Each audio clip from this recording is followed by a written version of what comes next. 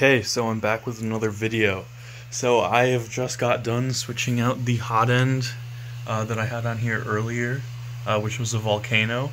Right now it's a super volcano, but I might change that to an IBIS high flow hot end in the future, if this works or not.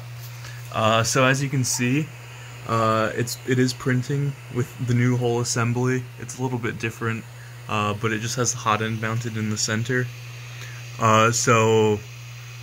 Right now it's the beginning of the print and it still works, or it does work, but just noticing in these first little parts, the print is a lot more glossy than it was on the other one. You can kind of see the shininess.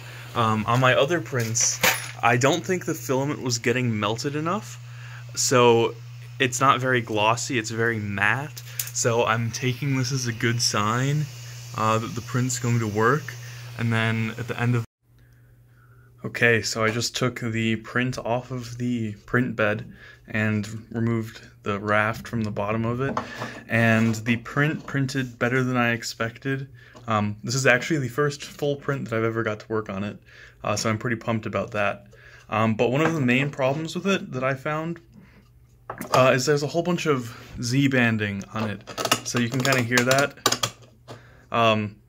You can definitely see it there. There's a bunch of Z-banding, but I seem to believe that it's a cooling issue, because if you look on this side, there's Z-banding, and on this side, there's very little. So I think that it's just a cooling issue, that one side of the filament path is getting cooled more than the other.